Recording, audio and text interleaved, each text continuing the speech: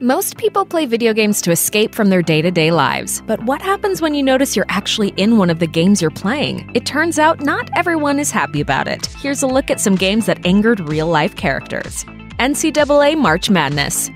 Once upon a time, video games based on college athletics were big business. And that didn't sit well with Ed O'Bannon, a member of the 1995 UCLA men's basketball championship team, because college athletes weren't paid a dime for their unwilling participation. So when O'Bannon noticed that his likeness was being used in NCAA March Madness more than a decade after he left college, he filed suit against the NCAA and EA. Eventually, EA and the NCAA agreed to settlements totaling $40 million, money which was divided among tens of thousands of student-athletes that were taken advantage of over the years. And video games featuring college players? Since the legal battle ended in 2014, nobody has even tried to make a new one. Guitar Hero 5. The folks at Activision had been trying for years to get Kurt Cobain into the Guitar Hero franchise, so when he finally debuted in Guitar Hero 5, it seemed like a win for everyone. One problem though, the deal they made with Cobain's widow Courtney Love only allowed Cobain to be used for certain Nirvana tracks, so when she discovered you could play as Cobain to sing other tunes in the game, she hit the ceiling, calling the game necrophilic and vile in a Twitter rant that made headlines. Yikes. Grand Theft Auto 5. The smash hit video game Grand Theft Auto 5 featured a character named Lacey Jonas, an actress hounded by the paparazzi. Lacey, come on, give us a smile! Stop with the pictures! That hit a little too close to home for Lindsay Lohan, who sued, additionally claiming that a bikini-clad woman on the cover of the game was also based on her. Unfortunately for Lohan, her lawsuit was thrown out for lacking merit. Band Hero.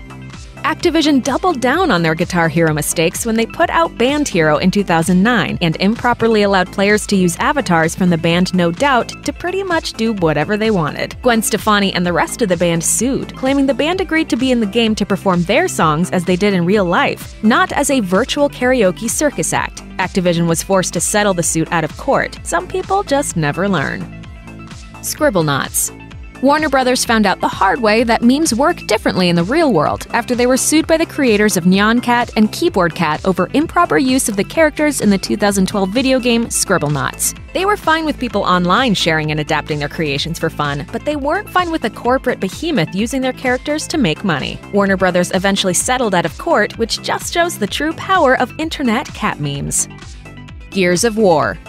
You may not be familiar with former NFL player Lenwood Hamilton, but in 2017, he sued Epic Games and Microsoft, claiming that his look, mannerisms, and elocution were stolen for a character named Augustus Cole in Gears of War. Cole was actually voiced by actor Lester Spate, better known as Terry Tate, office linebacker. You know you need a cover sheet on your TPS reports, Richard! That ain't new, baby! Hey, Terry. Hey, Janice! But Hamilton claimed that Spate stole the whole act from him when they worked together as wrestlers in 1998. And now he wants a piece of the Gears of War pie. The courts have yet to decide just how much of a case Hamilton has, but one way or another, we bet someone is in for a world of hurt. You wanna play games, Gene? Well, when it's game time, it's pain time, baby! Woo! Velvet Assassin.